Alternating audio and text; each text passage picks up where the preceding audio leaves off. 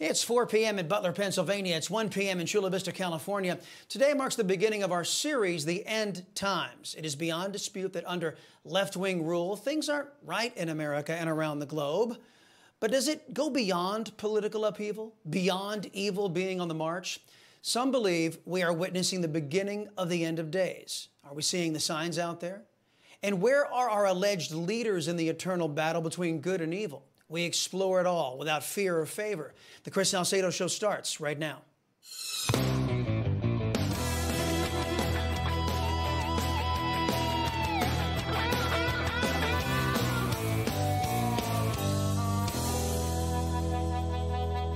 Good afternoon, everybody. Welcome to the Chris Salcedo Show here on Newsmax. In moments, we will begin our examination of the end times.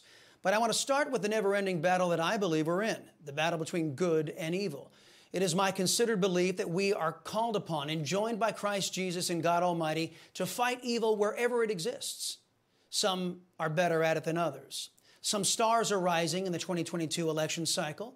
These folks are burning far brighter than any Democrat and also performing head and shoulders above those who surrender to evil inside the leadership of the GOP.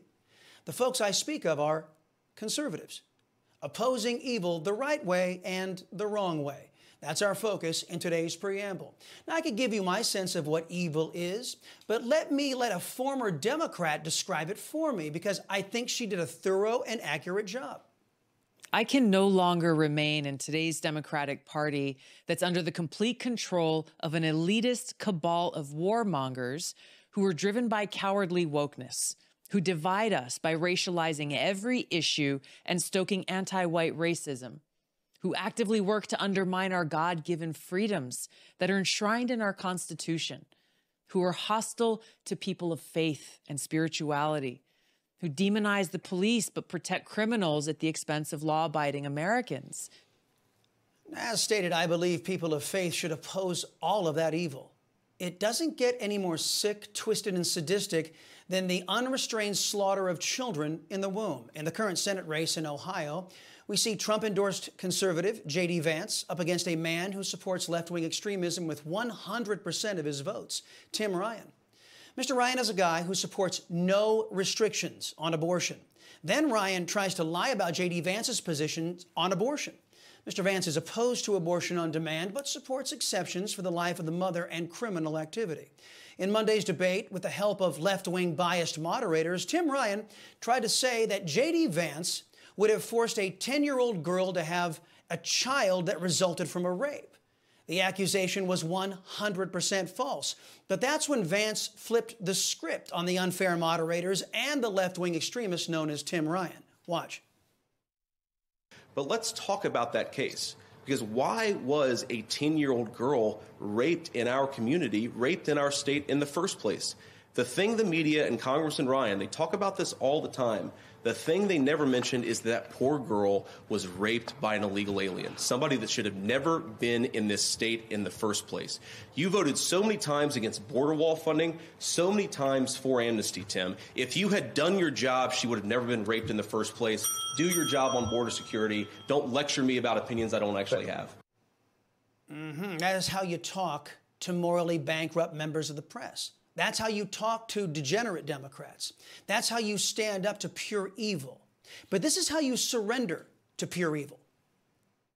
I thought it was a mistake to, basically, I think, do publicity stunts of busing people out of from the border up to other states. And I know, I said, they put thousands of them in Washington, D.C., which is right next to my state. And I reminded my colleagues that we didn't have Border Patrol at the Maryland, D.C. line, and that they were dropping these thousands of folks in buses. They were crossing into my state, and it was now a problem I had to deal with rather than them. Let's just, try to address the issue seriously and fix the problem rather than trying to get on TV. Okay, who's the we that outgoing governor and alleged Republican Larry Hogan is talking about? Does he have a mouse in his pocket? Unless Hogan was suggesting that he and his Surrender Caucus Republicans are colluding with Joe Biden to open up our borders. Governor Hogan couldn't care less about all the crime, rape, death, drugs, destruction, as long as he doesn't have to deal with it. We don't have a border patrol in Maryland. Well, guess what, Governor? Neither does Texas. Our border patrol has been ordered to stand down by Joe Biden and the Democrats, who are letting in more criminals, more rapists, more violent thugs, along with millions of illegal aliens who don't qualify for asylum. Instead of standing up to that evil, Mr. Hogan is perfectly comfortable surrendering to it, so long as he doesn't have to deal with it. That's the wrong way to oppose lawlessness and evil. Now, here's another good way to oppose evil, the evil of Democrat racism. Here's conservative gubernatorial candidate Kari Lake reminding everybody that her racist Democrat opponent refuses to show up and debate her. She has terrible ideas, and she's trying to say it's because I'm a conspiracy theorist. Then show up on the debate stage and call me out, for goodness sakes. We need strength, and it's unbelievable that she won't stand up and debate. And this is happening all over the country. They have terrible ideas. They know the people aren't with them, and they're afraid, and they're cowards. And she knows she's going to get called out for being a twice convicted racist, which the media, the mainstream leftist media, won't cover. For your information, NBC, Katie Hobbs was twice convicted of being a racist. You see, that's a clinic. That's the right way to oppose evil in our time. Here's the wrong way. I'm going to do everything I can to make sure that Kari Lake is not elected. So, does that include campaigning for Democrats if that's what it takes? Yes. It does. Okay, there we go. All right, establishment Republican Liz Cheney is so committed to stopping conservatives. She's so committed to making sure America First principles are never enacted. Liz Cheney is so dedicated to lashing out at the voters who rejected her that she is actually willing to campaign for a known racist to meet her venomous political objectives.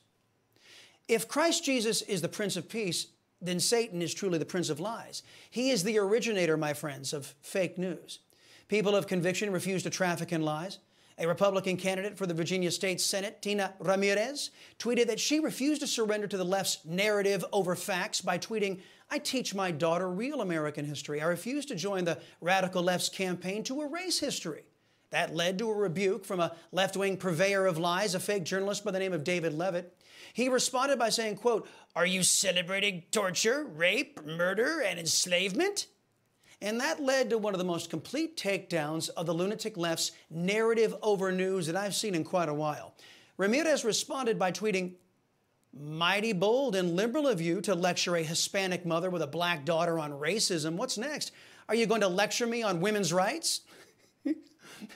See, that's how it's done, my friends. That's how you stand for facts instead of caving to leftist lies. And here's how you surrender to leftist lies. One of Mitch's boys, the failed presidential candidate Mitt Romney, is remaining neutral in the Senate race in Utah. The contest is between Senator Mike Lee and left-wing-backed Evan McMullin.